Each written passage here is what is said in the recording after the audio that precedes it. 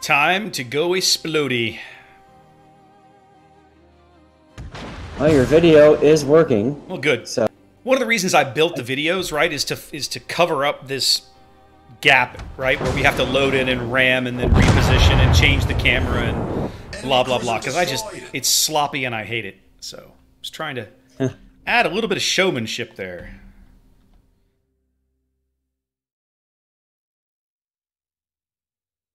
well, and I know showmanship is your middle name, right? Well, no, but I would like it to be. All right, so here we go. Obviously, the team lineups haven't changed. We'll give you a quick look at those again one more time. Both teams going triple Zhao Minotaur and opting for a Worcester. One Worcester and one Des Moines. Yeah, and then difference two Yamatos on TNG versus Yamato Montana on the RQL. Now, one of the things I wanted to point out, I was just about to point this out when we had to kind of reset and crash the last game. Pyad's Minotaur looked like he was trying to shove his way into the B cap, almost very, very similarly to what we see people try to do. We've seen other teams try to do or successfully do with Minotaurs on Tears of the Desert. Now, Pyad is smoking. So Pyad is smoke Minotaur, which I find interesting. And while you're talking about that, Cowboy is doing the exact same thing, although he got spotted by those fighters. Simpax probably should have smoked him in, but he didn't. And so now Cowboy has to do some evasive maneuvers there. Nice dodging so far. He took 0 hits, as now Simpax's Grozovoy got hit or lit up, one of the two, by Sav Hero coming in and fighting off those planes. Oh wow. What? Whoa. What? Okay, first blood, this was 2 minutes. About 2 minutes. Why are they asking about a reset? Damn. Oh, damn, that's just cold. Smackdown. That's just cold. Murph Daddy going down. So let's take a step back here. I was about to comment on RQL's strategy, right? They've gone heavy A push, sending only a Montana and a Zhao over to C.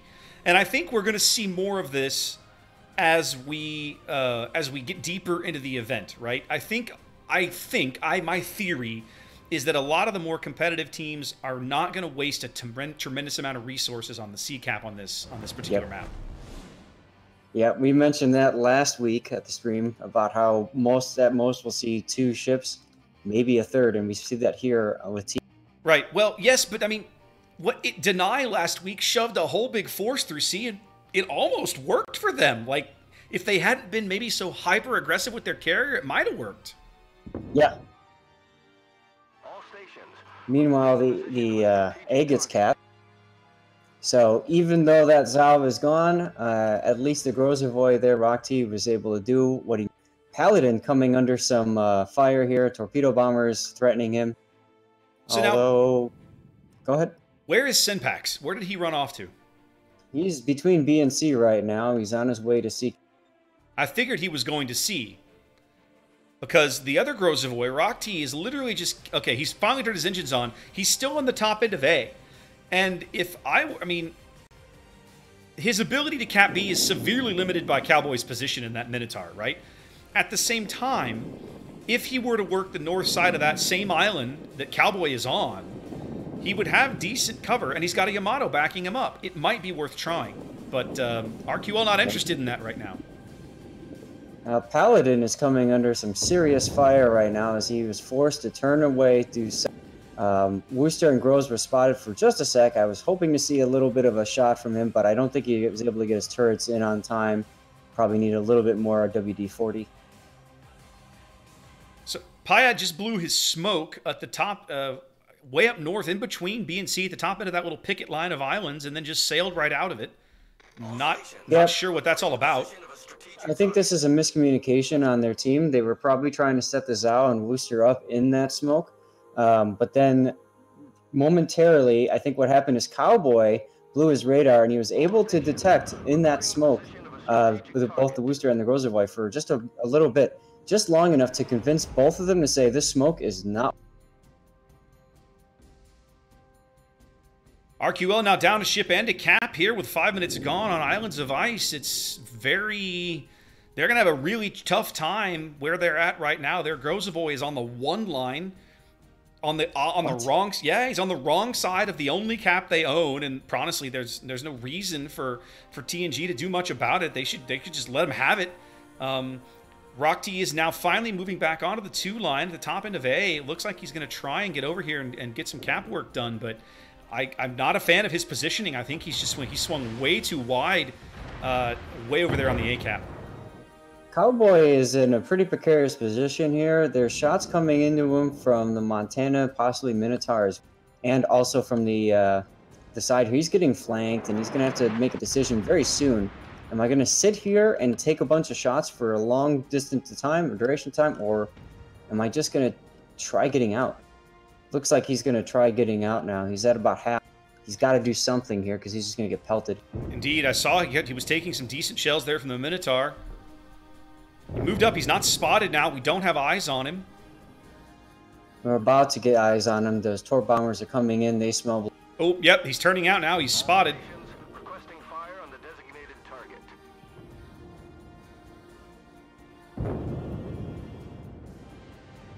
Don't think the the Montana up north has got another long-range shot on him.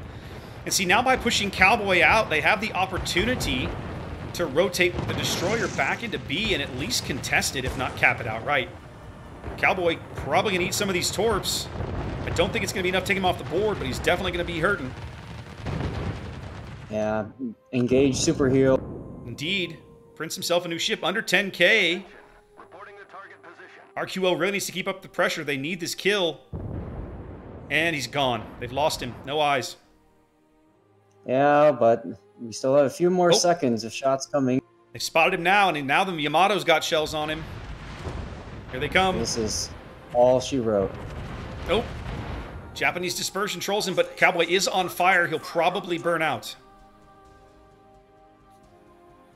That's a big strategic play for RQL. Just pushing him out of the way is a big win for them. But if they actually bag this kill, and they're about to, there he goes. That's points they badly needed. Is now that opens up B. As now the Zhao and the Montana on the AB line are able to kite the way this strategy was laid out. Go ahead. The big problem is Paladin was forced to retreat, and because he retreated, both Llama and Jelly Donut and the Zhaos also pulled back. So really, Cowboy didn't have that much in the way of protection. Jelly Donut now opening up, letting his presence be known, but that's just going to allow the enemy to know where he is and start shooting him. He's not going to get much out of that. Indeed, ZHS's Yamato now moving into the extreme northwestern corner of the B cap. He will be the first RQL to set foot on it, although the Grozavoy is hot on his heels and is about to cross over in front of his bow. Now, there are some torps coming in on ZHS, but it looks like those are going to miss. I was just going to ask if those have been spotted, because as soon as you mentioned the Grozavoy cutting across his bow, I'm thinking, uh-oh. Yep, there's a couple of them spotted. Now, Rock T is smoking up ZHS. You don't normally see people smoke battleships anymore. That's going to require ZHS to have some fire discipline in there and not fire his main battery. Let's see what he does. And Pyad's over there, too, with a Minotaur. So Pyad's coming in. He'll probably end up... I think what they're doing is they're trying to put him in place as a no-fly zone so that the carrier can't drop on him at all. Well, we'll see. Well, we got Jelly Donut here, who is trying to help prevent Paladin from taking some torpedoes. 9 minutes gone as RQL bags their second cap. That'll start to narrow the gap a little bit here. Both teams down one ship. A very hard-fought game here on Islands of Ice. Despite RQL's early... Whoa. In the A cap.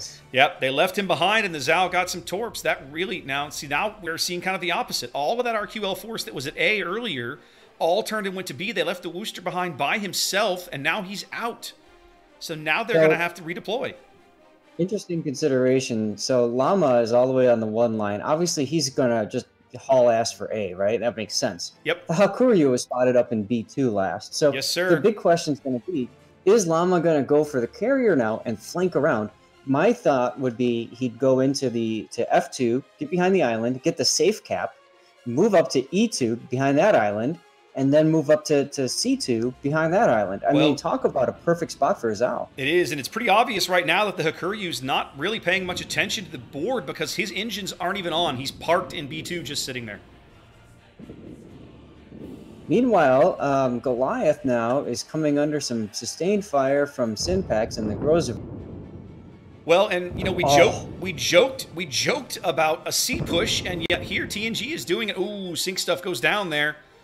Sync RQL stuff has been sunk. Indeed, RQL matching the kill on the Worcester with a kill of their own. Now Goliath's about to eat at least one of these torps, maybe two. He's going to take one on the belt and dodge the one up by the bow. Yeah. There's Zhao torps. Now that hurt, but it could have been a lot worse. He is going to live, and he's trying to cut the angle to keep the Grozavoy from getting shells on him. And a torp angle too. Now this is crucial because the Des Moines is in position to back up Synpax. Obviously, against the Montana, that's not an engagement he wants. RQL now only 50 points behind, a little over the halfway mark of the match, as they are trying to find a way to victory. There we go. One of the Zhaos finally into A here. I keep waiting for this Hakuryu. There we go. Yeah, he literally just turned his engines on. Mobius Legacy's engines have just come on. He's realized finally the position he's in. As Blix Prime's Yamato is also under a lot of pressure here. He's flooding, I think. He took 2 torps a minute ago. He has to be flooding. Yes, he is flooding. He's flooding and under fire and burning. He may be the next kill. He will be. Question is, will he take ZHS down with him? Concentrate fire on the designated target. And he does. He does indeed. We trade Yamatos here. As TNG will bag A on the strength of some, I would almost call it a positioning mistake by RQL, allowing TNG to just hop up there, leaving a single Worcester behind. It's tough. Yep. Now, interesting to note that TNG is down a ship at this point, but we've got a Zhao that's at less than half, a Montana that's struggling, another Zhao that's pretty low, versus a Des Moines here. The Des Moines is pretty well ducked into this island, so it's just a one-on-one right now, which is what he. So we're kind of left now. What this is about to evolve into an East-West fight, right? Because Paul's Des Moines over here in C is the last surviving. Well, no, the Grozavoy's over there somewhere, but. Yep. You've got 3 ships capable of pushing Paul off the board. He's about to get flanked by Duke Zhao. He's got Goliath and Nimitz in his face. He's got nowhere to go. He's gonna die eventually.